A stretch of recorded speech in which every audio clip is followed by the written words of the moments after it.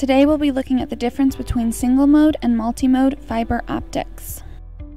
Single-mode cables have a small diameter 9-micron core, allowing one pathway of light. Multi-mode cables have two different large diameter core sizes, 50 and 62.5 micron, allowing multiple pathways of light. 50-micron cables provide longer link distance and higher speeds than 62.5 micron cables.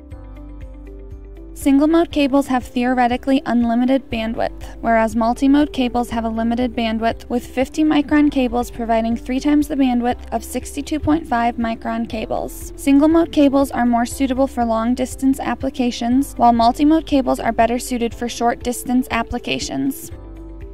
Single-mode and multi-mode cables are available in both duplex and simplex options.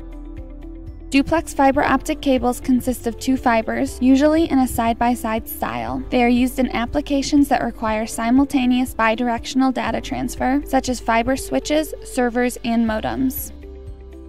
Simplex fiber optic cables consist of a single fiber. They are used in applications that require one-way data transfer.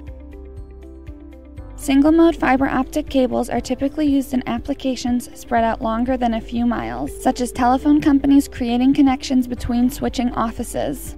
Multi-mode cables can be used in most general fiber applications, such as connecting fiber optics to a desktop, adding segments to existing networks, or in small applications, including alarm and security systems.